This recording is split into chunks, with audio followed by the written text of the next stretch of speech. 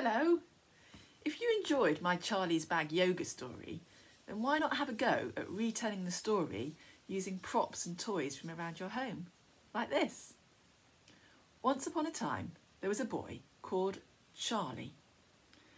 Charlie lived with his mother at the top of a big, tall mountain. One day, his mum said to him, "Can you take this bag of goodies to Grandma's house?"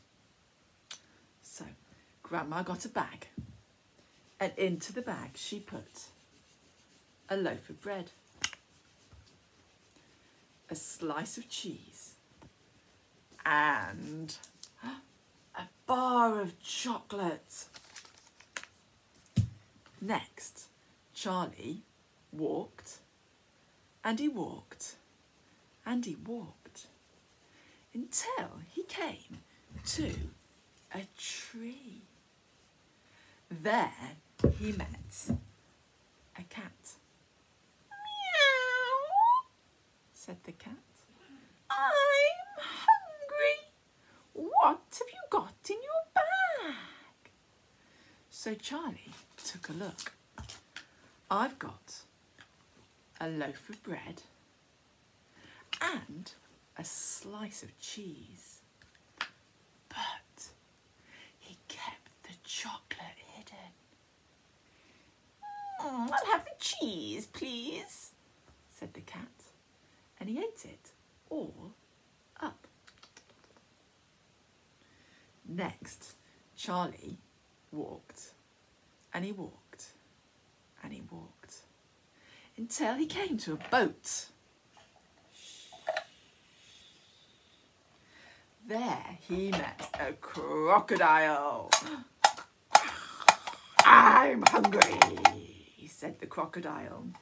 "What have you got in your bag?" So Charlie took a look. "I've got a loaf of bread," he said. But he kept the chocolate hidden. "I'll have the bread, please," said the crocodile, and he ate it all up. Next, Charlie walked, and he walked, and he walked, until he came to a bridge. At the bridge, he met a snake.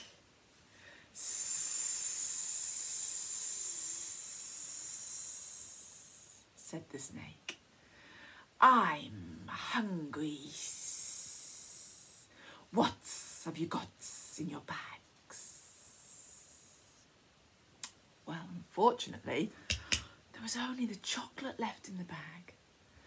But luckily, Charlie found some crumbs of bread, and he scattered them on the ground, and the snake ate them all up.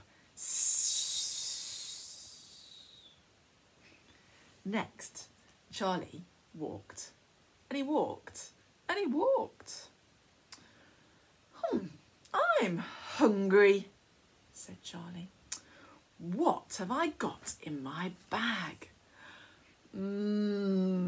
Chocolates." And he ate it all up. Next, Charlie walked, and he walked, and he walked, until he got to Grandma's house. "Oh, I'm hungry," said Grandma. "What have you got in your bag?" Unfortunately, there was nothing left in the bag. But luckily, Grandma had made a great big pizza for tea, and Grandma and Charlie ate it all up. Okay, now it's your turn. See if you can tell the story of Charlie and his bag. Bye.